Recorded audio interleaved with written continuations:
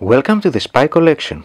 This is Anastasios, and this time we have something unusual for our collection. If you have been watching our videos, you'd noticed that we do not talk about the so-called spy gadgets that you can find commercially available, and the reasoning is that we only present artifacts that have been involved in real-world espionage cases, not private individuals spying on each other or spy gadgets available off the shelf. However, this time we'll look at this. Something commercially available for several years now. It is a wall microphone manufactured by several Chinese brands known as the HY929. Why? Because we recently identified a real-world espionage case involving it in Ukraine. Stay tuned to find out more. Such devices aren't some sort of groundbreaking technology in the espionage world. For example, in this declassified 1960s training film from the United States Central Intelligence Agency, we see a similar gadget used by a CIA tradecraft instructor to demonstrate its capabilities in a training film. However, entry is not necessary in order to hear what is being said within a room. If the wall is so thick that the sound waves are blurred or otherwise indistinct, a long metal probe can be attached to the mic and pushed through the inner wall to the inside of the wall of the other room. The vibrations then pass from the wall through the probe to the microphone, clearly reproducing any sounds emanating from the next room. The contact microphone with different sized probes. It may be used with or without the probes and will faithfully reproduce all the sounds within an average room. This small electronic device has an embedded 3.7 volt lithium battery offering over 10 hours of use with the ability to magnify, as it says in the documentation, audio signals up to 20,000 times. On the main unit we have the on-off switch, the LED status indicator,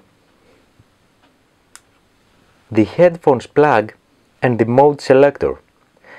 From left to right we have input by probe, standard sensitivity and high sensitivity. On the other side we have the USB charger and the sensor plug, and here an SD card slot to record the audio. Apparently the device comes with a wall probe similar to the one we saw in the CIA training film.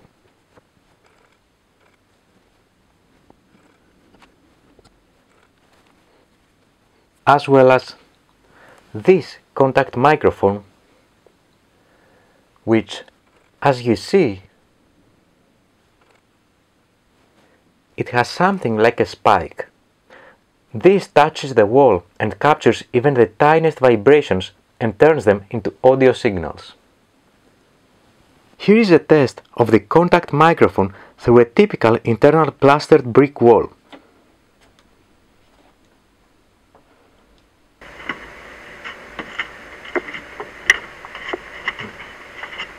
Test, 1, 2, spy collection. Test, 1, 2, spy collection, test, 1, 2. And now back to our recent espionage story. Unsurprisingly, the rules of espionage change in war zones. Some OPSEC measures become second priority. Most agencies care more about the quantity of agents rather than the quality. And counterintelligence units are less tolerant of any foreign activities. This is partially why, in both Ukraine and Russia, we've been seeing so many agents getting compromised on a weekly basis. On February 27, 2022, the Security Service of Ukraine, known as the SBU, announced a series of disruptions of Russian intelligence networks in Ukraine, along with photos to support their statement. Specifically, a group of 3 agents in Mariupol monitoring and reporting Ukrainian forces' movements in the region. Here is the photo related to this counterintelligence operation the SBU shared. A Russian covert sabotage and reconnaissance group in Mykolaiv that tried to break into strategic locations of Ukraine. And again, here is the related photo from the SBU's announcement. Then, a Russian intelligence informant in Carpathian.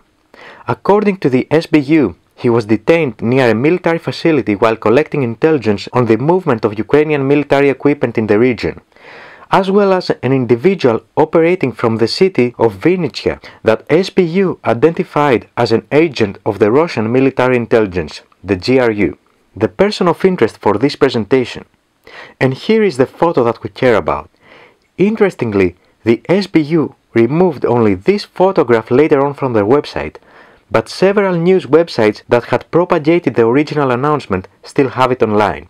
As per SBU's announcement, that GRU agent was tasked with providing details for sites that the Russian military wanted to target with rocket strikes and targeted fire. He disguised himself as an ordinary passerby, and during his arrest, he had what the SBU named as special equipment and an automatic weapon. Among other items, we have the same spy gadget that we demonstrated in this video. The other items that we see were a taser which looks identical to the Power 200, a broken portable handheld radio scanner that looks a lot like the Uniden Trunk Tracker 3 or some sort of replica of it, a small lockpick set in leather pouch, a Browning 364 quick opening folding knife, a couple of wallets and several SIM cards, as well as these Chinese long-range digital night vision goggles. It's not clear how that GRU agent was using this device or if he was using it at all. Maybe he had access to some building nearby potential Russian targets and could utilize this to eavesdrop on what people were discussing from an adjacent room. It could have been just a lure by the agent's handler to make him feel more like a movie spy without any practical use, or anything else in between. Based on the publicly available information, we don't know that. Nevertheless, it's the first real-world espionage case that we know of where the HY929 is seen as part of an agent's spy gadgets. If you are aware of more espionage cases involving this, please let us know in the comments below.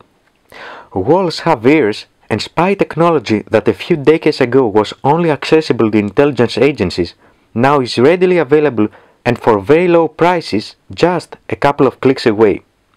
Nowadays, anyone can purchase such spy gadgets and turn walls into microphones. Unless you know you are in a secure facility, someone might be listening. Nothing is as it seems.